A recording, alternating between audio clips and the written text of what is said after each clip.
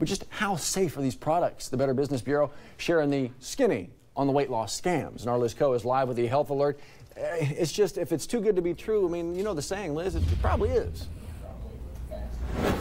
Matt, it really is, and that's why these things are dangerous, because the FDA doesn't regulate the diet or supplement industry. That's why you need to do your own research and beware of the things that you see on TV. We're talking about the things you see on TV all day. They all claim to have that magic ingredient that is allegedly the scientific breakthrough. That's definitely a red flag.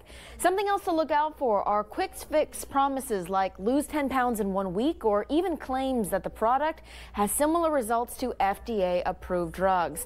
The ingredients in these weight loss supplements could be dangerous, and that's why the Better Business Bureau warns you to do your research on any diet pills or supplements that piques your interest. Go with your gut. If it sounds too good to be true, it probably is. Avoid those claims. Look for phrases like quick and effective and, of course, totally safe.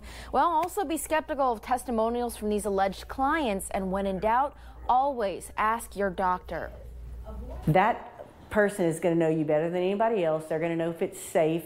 They're a doctor for a reason. They know what your body can handle, but they're also going to warn you about things that will hurt you. They will probably tell you that you need to do the work, that these quick fixes don't work, and they are concerning.